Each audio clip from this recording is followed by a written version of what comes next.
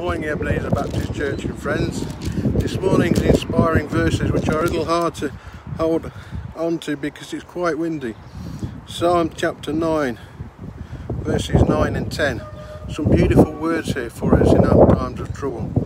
He says, "The Lord also will be a refuge for the oppressed, a refuge in times of trouble. And they that know thy name will put their trust in thee. For thou, Lord, hast not forsaken them that seek thee."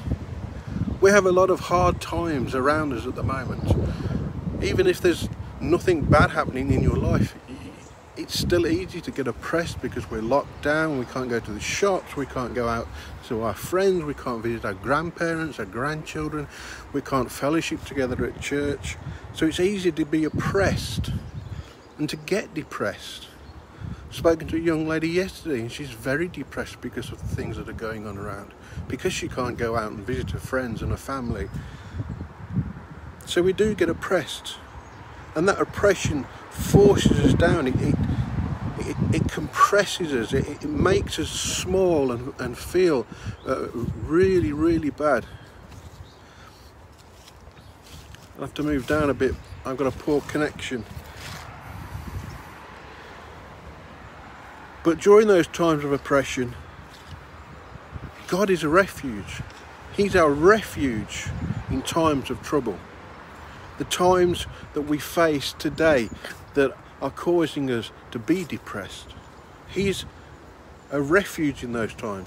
If we seek His word, if we read out the scripture, if we pray to God, if we dwell our thoughts upon Him, then He's a refuge. We stop thinking about the bad things around us. We stop seeing trouble and tribulation everywhere because we start seeing the love of God in our lives and how He's caring for us and providing for us and protecting us. He says in verse 10, "And they that know thy name will put their trust in thee." Do you know His name? Do you know the Lord's name? Do you know what Jesus Christ of Nazareth actually means?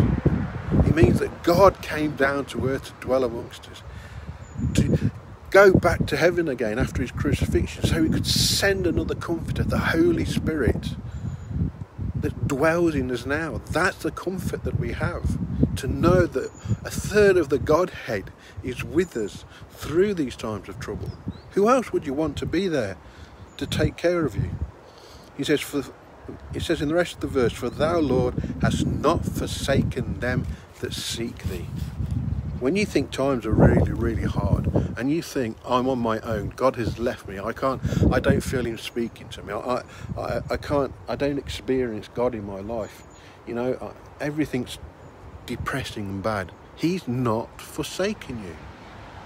You know, there's a verse in Proverbs, I can't remember where it is, I'm sure it's in Proverbs. It says, God dwells in the thickest darkness. It doesn't matter how bad your life gets, how depressed you are, how oppressed you feel. God is there with you. He dwells in the thickest darkness. He never forsakes you. He never leaves you. He's always there. I hope this has been a blessing to you. It's a real blessing to me to know that. So God bless, take care, and let Him dwell with you.